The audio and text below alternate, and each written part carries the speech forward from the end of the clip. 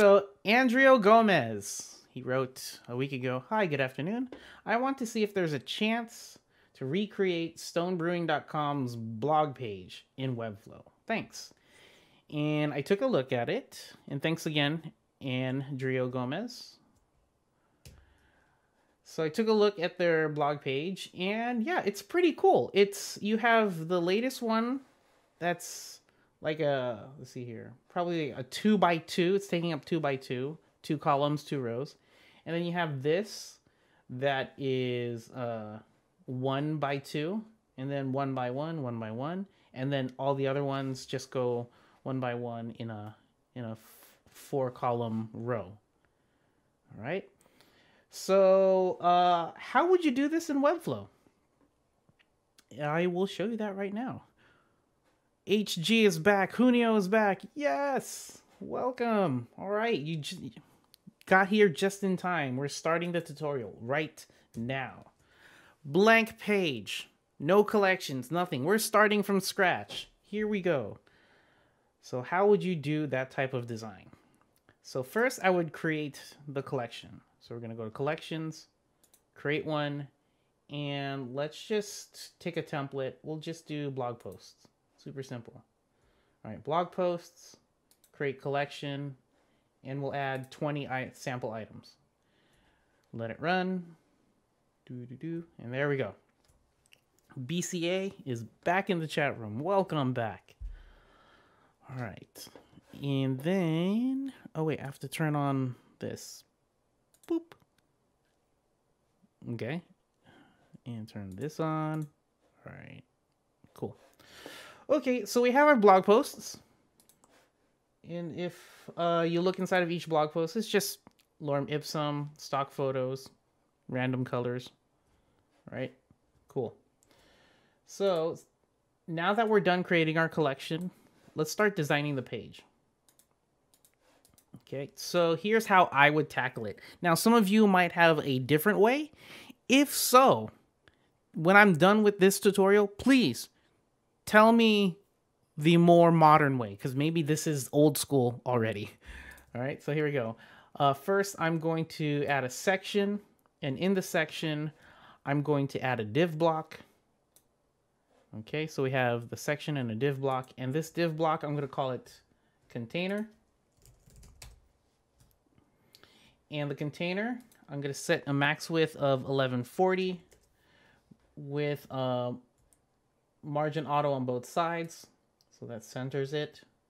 There we go. And because I don't want this to be hitting the very top, let's just add some padding to the top just right now of this section. And now in here, here's the trick, okay? We're going to add 1, 2, 3. We're going to add 4 collections, okay? And so the first collection is going to be for the first one. The second collection is going to be the second one. The third is going to be the third and fourth blog posts. And the fourth is going to be all the other blog posts, all right? So let's add a grid. All right, so we have a grid. Let's remove the gaps right here. So I'm going to lock it down and say the gap here on the columns and rows is going to be 0. And we're done with our grid. No, we're not. We need a 4-column grid. My apologies. There we go. So a 4-column grid. And let's see here. So the first blog post is going to go in here. The second one's going to go in here. Third and fourth. So that means we need another row for all the other blog posts. And they're going to go in here. Okay. And done. All right, let's drag in a collection list for our first blog post. So I'm going to go here, double click to connect to a collection, blog posts. Now we don't want all of the blog posts. We just want one. We want the most latest one to go in here. So what I'm going to do is in the element settings right here, scroll down, and for limit items, I'm going to show only one, and we're going to start at the first one. Okay, and press enter. There we go. Now I want this to span 2 columns and 2 rows. So I'm going to take this collection list wrapper right here. And now we have this handle, this blue handle. I'm going to drag it. And there we go. Now it takes up the whole spot. Now you might be thinking, okay, how come you have this line? Well, it's because I didn't really add any design to it. There's no CSS to this. So let's go ahead and start adding the CSS. For this collection item, actually, let's see here. Do I have to set a height? Okay, yeah, I think I have to set a height for all of these rows. Because if you look at this, I feel like they have all the same height. Each row has the same height. So I'm just going to throw a number out there. 300, 400 for the height. Let's try it. So I'm going to edit the grid. And notice how all of these say auto. I can click on that and say 400 pixels. And that's the height of this row. Ooh, that seems too tall. Is it? 200? Okay, we'll say 200. And then I'll do the same thing for the second row, 200. And then for the last row, I'm going to say 200 as well. All right, that looks pretty good. Done. And now for this collection list wrapper. Let's see here. Where's this collection list? Okay, so the collection list wrapper. Yeah, we need to set this to a height of 100%. Let me just double check. Let me set this to 100% as well. If this works, then I'll explain what's happening. Cool, it worked. All right, so whenever you put a height of 100%, what this means is that you're telling this div, hey, I want you to be 100% height of your parent. Now, if the parent of this element has a height set to auto, then this trick won't work. But since this has a height of 100%, it's also saying, hey, what's my parent's height? And this one has a 100%. And this is also saying, what's my parent's height? And so if I go to this grid and then go to this row, it's saying, oh, my height is 200 pixels. And so that's where the height is coming from. Obviously, this big box isn't 200 pixels. It's 400, but each row is 200. So 200 plus 200, boom, got it. All right, so that's how I get the height.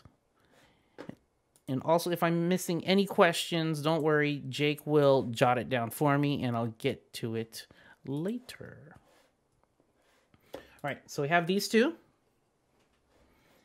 And let's go ahead and make a card design. So I'm going to Command E. Let's put a link block. And this link block, we're going to call it card. And this will take up the whole width. So I'm going to do display block right here. It takes up the whole width of the parent. And then the height, 100% of its parent. And let's go ahead and add some sort of background color to it. Leave purple. Cool. So we'll get that color, and there we go. Oh wait, why am I putting color? I need a background image. Sorry. Let me go here. And from this element settings panel, I can set a background image that pulls from the blog post collection. There we go. And then back on the styles panel, I can go ahead and set the background styles. So I'm going to set this to background, cover, center, no repeat. All right. And let's also put some text on top of this. So I'm going to make this flex. And when I make it flex, I want content to be on the bottom right. So the text will be on the bottom right. but also I don't want the text to hit the very edge. So what I'm going to do is hold shift and change my padding. And there we go. And let's also change the color of the text to be white, no underline, and we'll give it a font size of 24 pixels and a line height of 1.3 dash. Let's add text inside. And this text will be pulled from the name of the blog post. And there we go. We have our first one done. And since we're just going to rinse and repeat this same design, we don't have to recreate it. We're just going to copy this collection list wrapper and paste it. Okay. And now I can take this collection list wrapper, the second one, and then just drag this as a 2x1. And because I want this to start from the second blog post, I can right here. So this one's going to start at 2. Rinse and repeat for 3 and 4. So copy, paste. There we go. And so this is going to, yeah, this takes up both. And now here's a trick. Like, how do we make this 2 columns? Okay, how do we make it show 2 things? So I'm going to make this start at 3, but show 2 items. Okay. And now for this, what I need to do is take this collection list. Sorry. I need to take this collection list and give it a style of grid. So I can have that 2-column look. So collection list, give it a combo class of 2-column. Give it a class of grid, or sorry, a display of grid. Set my gap to 0, 0. Remove that second row. And there we go. Now I'm looking at this and these font sizes are way too big. So let me make this card and call it small.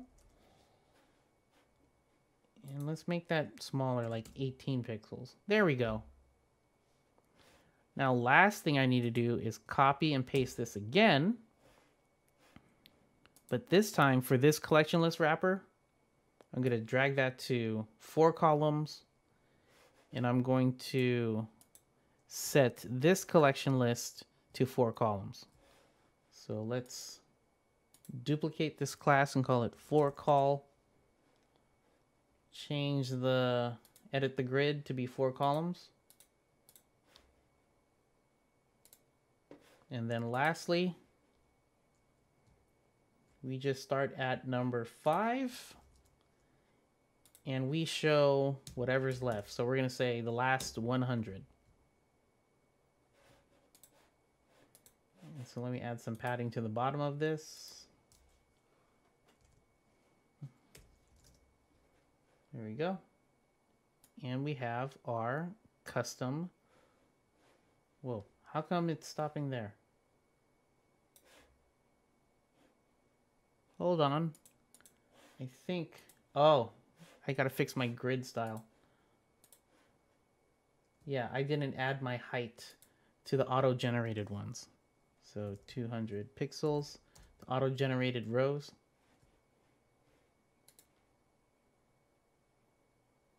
Hello? Oh, I need to add a height to this. Oh. What? That's interesting. Okay. For each of these rows, I need to set a height of 200 pixels.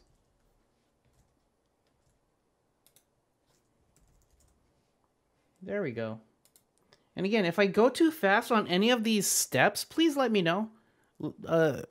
Ask a question, and I don't mind answering it and going back to help you understand how to do this. Now I'm confused. What?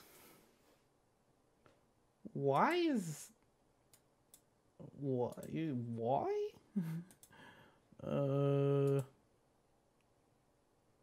Why does this section end here, And this what? Oh, okay. So maybe this shouldn't even be in the grid. Let me throw this outside of the grid. So this grid, let's delete one. There we go. So what I did was, let me see here. This section, yep, it goes all the way down. All right, so what was happening is this grid, I didn't need a third row. And because the third row was being set to 200 pixels, I was forcing this last collectionless wrapper to be only 200 pixels high. But because it's taller than 200 pixels, it was overflowing the end of the section. So the section was saying, hey, my children are only this tall. But then I have this one other child that is like going all over the place. But I'm going to ignore him or her. So I made this child, it's a sibling of this grid rather than a child. And so now they're playing nicely because this has its own set of heights. Rather, this one is has its own set of heights. So you can limit the items to 1. And you can do that as the first one. And this is what some people do too. If like you sort by like featured post first. And as you see here, there is a switch for is this featured? And you can sort by that and have the featured one showing up first. So for example, if I go like this one's featured. Actually, let's not make the first one featured. Let's make this one featured. So now we have 14 misconceptions is going to be featured. So what I'm going to do is save and say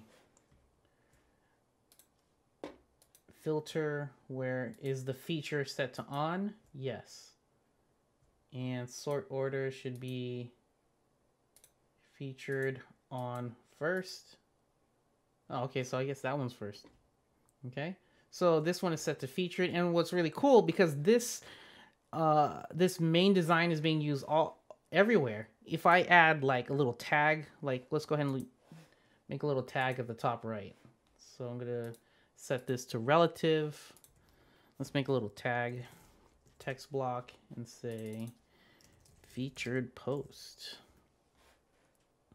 We'll set this to position absolute to the top right. Push it away from the top and bottom by like 8 pixels. All caps. And set this to like 12. Give it some padding on all sides. A little bit more. Like that. Give it a background color of...